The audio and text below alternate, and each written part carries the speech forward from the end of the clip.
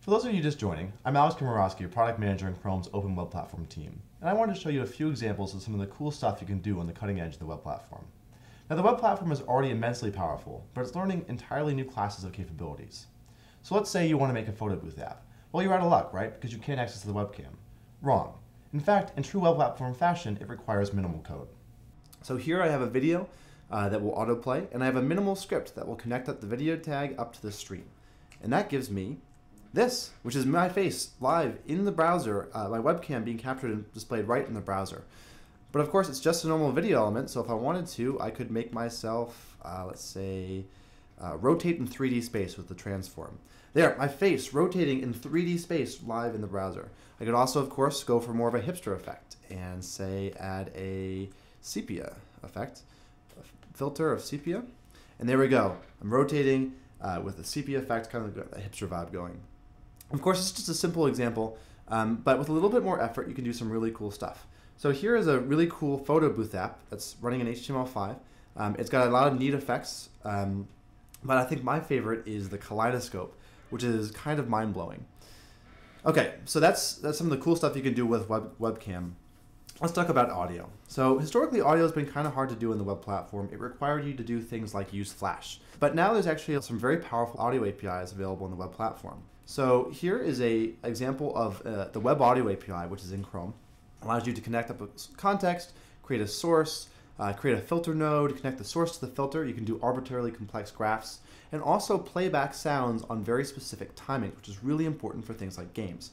Now, this basic API allows things like this, which is one of my favorite examples. It's called Plink. It will generate audio live in the browser on client side, so I can make all kinds of cool sounds.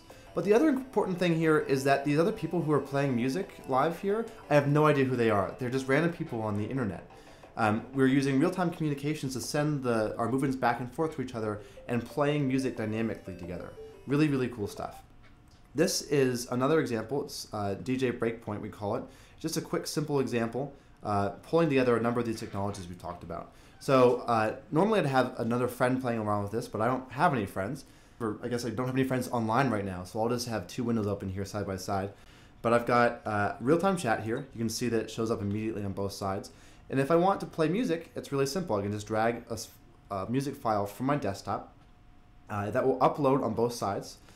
And once it's uploaded, it will start playing on both sides, and we'll see visualization of it going on both sides. So you can see we've got a really cool visualization here that looks really nice. It's also got a reflection if you look closely.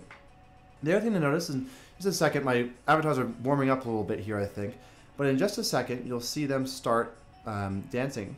There we go. You can see my avatar starting dancing along with the beat. So analyzing the sound, figuring out where the beat is, and bouncing along with it. Some really neat stuff. Okay, so that's audio. What about something harder like 3D? So this is a example that's running live in the browser. It's a very complicated scene with complicated physics. I can make ripples in the water, very complicated lighting effects. This is running directly in the browser with no plugins. It's JavaScript and WebGL. Really amazing stuff here. But let's say you're a game developer, and you've already spent a lot of time to build your app for another platform, and you want to bring it to the web platform. Well, we have you covered. Native Client is a technology built directly into Chrome that allows you to take existing code bases and port them to the web platform with no plugins and with a robust security model. So this is AirMech. It's a really cool game that's in alpha right now. It's using Native Client to run natively in Chrome. It originally came from an existing code base, was ported to Native Client with minimal effort. It's got amazing 3D graphics. You can shoot around. You can turn into a transformer dude for some reason. Not really sure why. But the other cool thing about this is I'm actually controlling it using a wireless game controller live. So let's take a step back. This is a game with amazing 3D graphics, ported from an existing code base with minimal effort, and using a wireless controller, all running natively on the web platform without any plugins. That's all the examples I have for today. The web platform is capable of crazy, amazing, mind-blowing stuff. It's evolving incredibly quickly, and I just can't wait to see where it goes next. Thanks.